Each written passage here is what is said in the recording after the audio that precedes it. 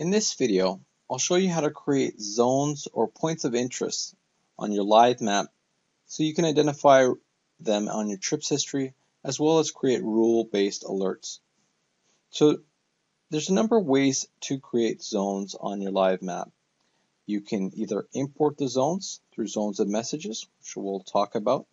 You can draw them on the live map by simply clicking Add Zone, or you can even add them through the trips history, which we'll talk about as well.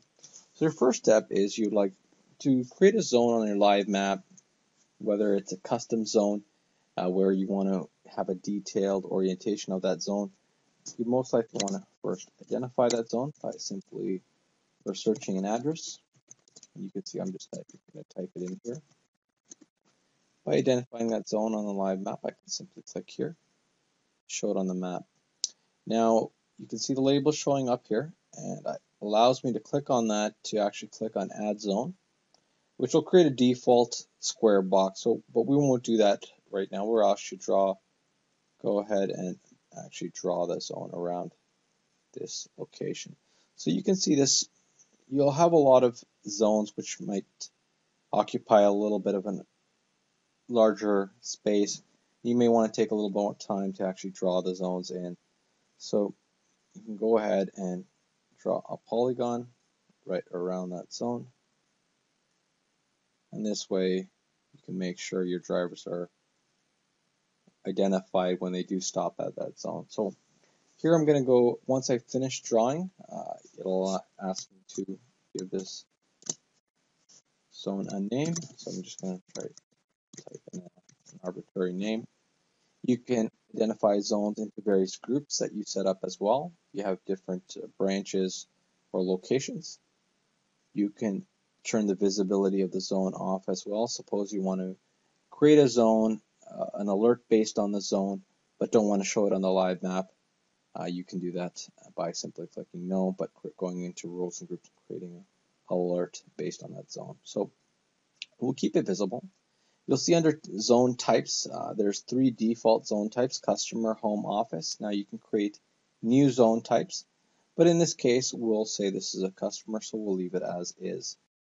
You'll also have the option to select whether to show the vehicles stopped in that zone.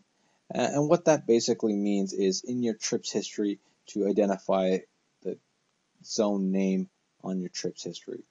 So I'll leave this as default, and you can also select a color if you wish. You can even select an expiry date for this zone. So by saving this zone on the live map, you can see it draws a nice shape here. And when the vehicles do stop in this zone, you'll be able to see it on your trips history. So let's talk a little bit about some of the other ways you can create zones as well. So if you wish to create a zone based on some history that the vehicle is driven, I'll simply go to trips history, and you can see we can get a historical list of stops that were done for this particular vehicle, and it'll give me the address. And you might notice, okay, I don't have a zone associated with this address, which is why it's just showing a street address, but I have a customer there, so you may wish to associate a zone name. So you can simply create a zone by clicking on this address. It'll identify where that location where the vehicle stopped. Since this is probably represents where this customer is, since this is where your vehicle stopped, you could simply again click on that location, click on Add Zone, or again just add zone and draw around this zone. The third way you can import zones is through the Import Zones feature. Now, using the Import Zones feature, you can see you can drag and drop an Excel file right into this, or you can click on here to upload a file.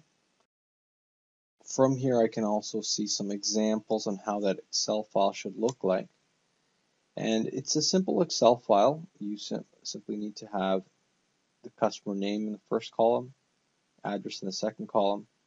Reference and comments are not mandatory fields, but you may have those, as well as size for that zone here as well. take that, and the import will give you a list of zones that have been successfully imported and any failed zones as well to look at. So those are the basic ways of creating a zone.